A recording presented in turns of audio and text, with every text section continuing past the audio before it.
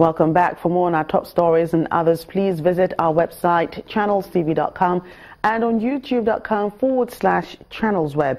You can watch us on the go as well on your mobile device. Just log on to m.channelstv.com or simply download the Channels TV app for Android, iOS and Windows phones from their respective stores. Having the Channels TV and Channels 24 app will give you access to news and updates. You also have the eyewitness feature, so you too can be a part of the news. Just install the app, then tap and swipe to reveal the eyewitness menu and follow the instructions to share those pictures, videos or news of happenings around you. Well, we have more on the President's health and his reasons for extending his medical leave in the UK. Let's now listen to his spokesperson, Femi Adesina, on that issue.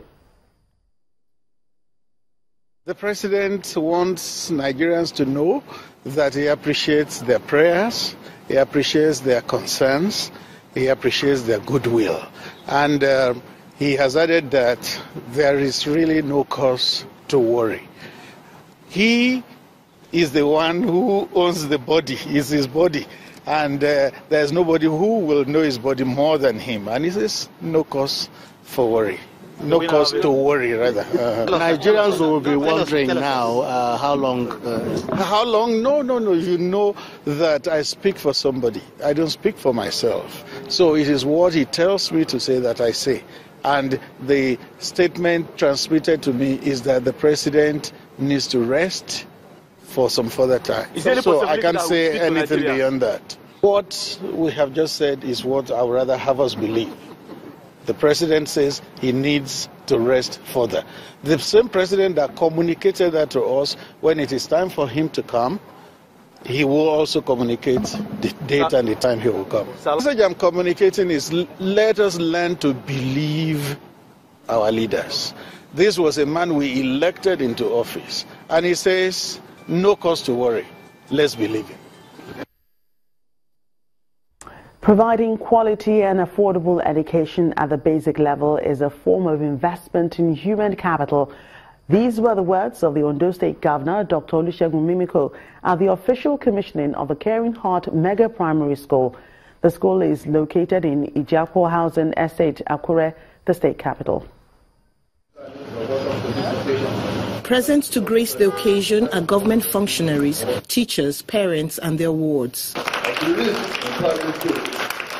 The governor of the state, Dr. Olusegun Mimiko, feels particularly fulfilled to be commissioning the new school. The government has discharged one of its primary responsibilities to give this one a head start in life.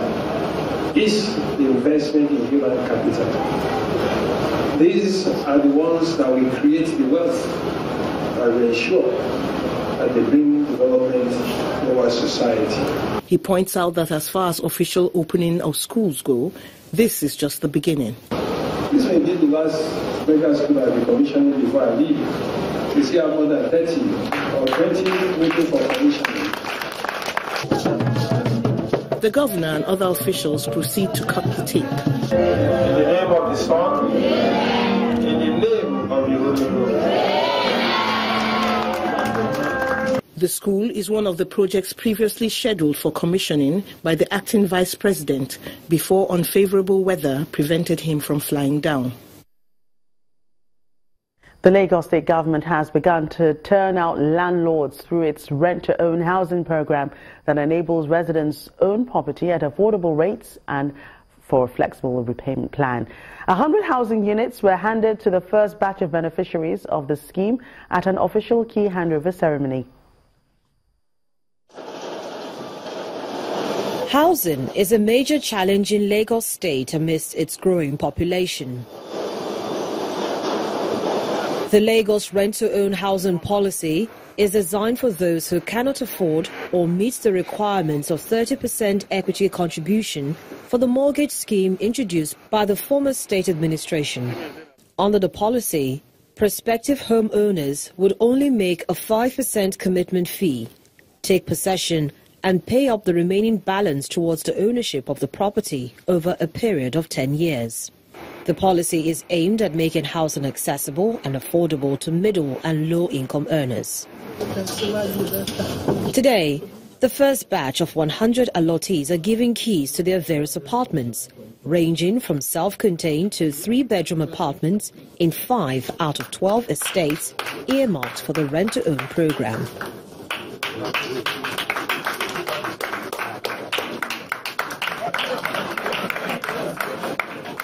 We got everything via the internet.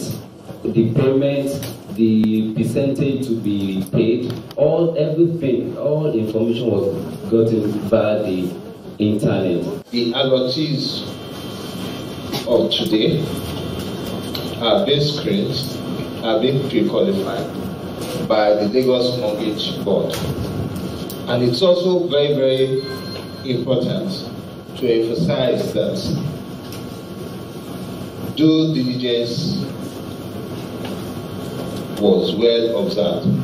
The housing units are being allocated at the Sir Michael Otedola Estate, Epe, Oba Adegborua Estate, Igbogbo, Ikorodu, Choi City Estate, Agbowa, Honorable Olaito Mustafa Estate in Ojokoro, and Alhaja Adetun Mustafa Estate, also in Ojokoro. They can only pick a few people as beneficiaries in the first instance. But what is sacrosanct is that you must be resident in Lagos State and you must be paying your taxes. The exercise continues as the Lagos State government plans to roll out 100 housing units monthly. Governments of the 6 southwestern states of Nigeria have been challenged to deepen necessary reforms and take full advantage of the human and natural resources for effective regional integration and service delivery for their people. This was brought to the fore at the opening session of a 4-day Southwest Governance Innovation Conference, which opened in Abeokuta, the Ogun State capital. The Deputy Governor of Ogun State and other government officials from the 6 states of the Southwest at the Regional Integration Conference in Abeokuta, the Ogun State capital. The objective of the meeting is to reposition the region and bring it back on the path of the developmental agenda of its founding fathers.